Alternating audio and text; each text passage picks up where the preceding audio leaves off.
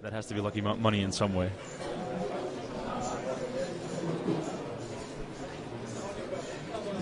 So they started heads-up play at hand 150. This is hand 181 of the final table.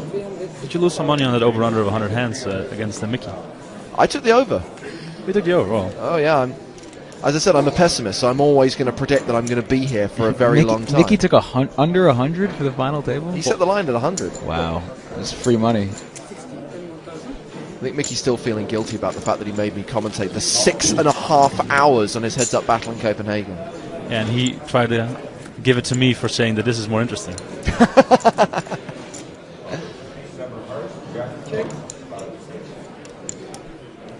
And when you raise pre, you're most of the time going to put in a little C-bet here.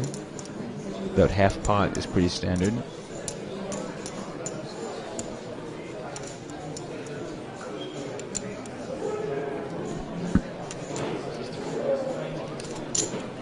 Oh, excuse me, this was a 3-bet pot and then checked to the button.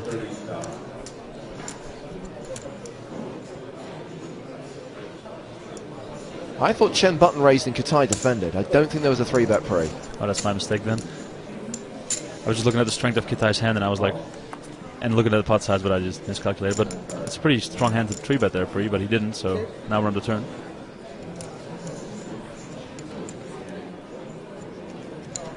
But he takes off a street with just ace high, which is likely to be good there on most of the time. Isn't it going to bring him into a lot of tough spots because Chen is known to be keep firing? Only if Chen barrels again there, and that's kind of a tough spot, a tough card at least. The 9 of spades in the turn to keep barreling. It hits a lot of his range in terms of straights and making pairs of 9s. And he's never folding a jack, for example. And now it looks like he's deciding to bluff with his ace because there's a 4-card straight on the board. He figures Chen has some sort of piece of that, you know, like maybe has like a 7 or a 9 or a 10 at this point. Yeah, because it would make sense for Chen to check back showdown value on the turn. Right. On the turn, you generally check back your medium strength hands and fire your weak and your strong hands. However, he had a really weak hand and basically shut down on the turn. Isn't it also likely for Chen to call down here with a 7 if he would have one, even though there's a very good, I think it's a chance? real tough call at the 7. I think that's what this bet is designed to take down, like a 7 or a 9 in this spot. I mean, how do you call here with a 7? I mean, you got to put Kitai on a total random, just ace high kind of float like he has. I mean, that's all you're really beating at this point. I think this would definitely blow Chen off the 7, but he's thinking about raising, obviously. We've seen him done that before. Yeah, make that huge all-in bluff with ace high.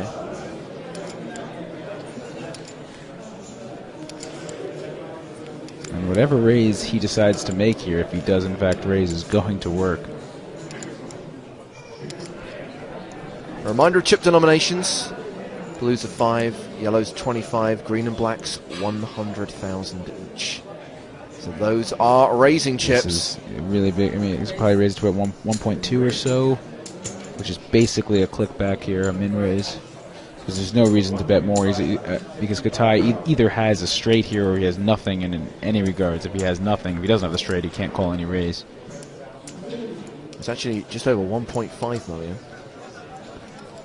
This is a really big raise. I don't know why he raised it so much. I think he can accomplish the same by making it 1.2 or 1.3 million. Kitai's chewing the t-shirt for comfort. Obviously, Chen is just so polarized here. Either has an 8 or better, which would be like an 8 queen, or he has nothing. There's nothing in between here. That thing's going to be covered in drool by the end of this heads-up battle. Could it be a factor that the raise size is a little bit bigger, because then it's even less likely for Kitai to think about even rebluffing? Right, no, he can't rebluff here. Not in this. It's just, it would be the most ridiculous reship ever.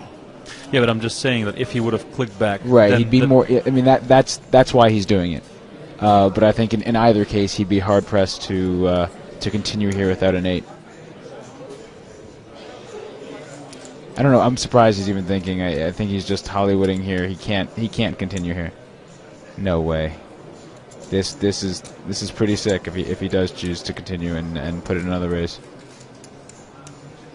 What are the hero calls with ace high? I mean, it would be weird because I mean, his line on the hand is he's bluffing, and then he gets raised, and now he kind of likes his hand because he knows that Chen's hand strength is so polarized. He's thinking either Chen has an 8 and a beat, or my ace high is good here. So it doesn't make any sense for him to put in another raise because his ace high is good, or Chen's calling him off if he puts in another raise. So he's thinking about calling or folding at this point. Putting in another raise would make absolutely no sense at all.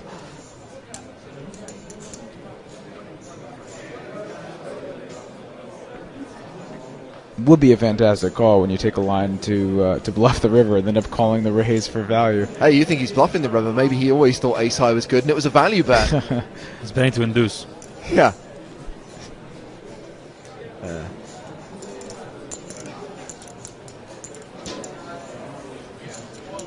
Do you think it's smart to get involved in this kind of leveling game in this stage of heads up? I usually don't go this deep into it, and this many raises back and forth on the river as a bluff. I mean, wow. Wow. That is the call of the day. That's just fantastic call. He must have some sick read on Andrew Chen right now. That's insane. Wow. I mean, he definitely bet the river as a bluff, but once he got raised, he's thinking, wow, now my ace high is good. That is sick. Well, there you have it, a highlight reel hand for the EBT season.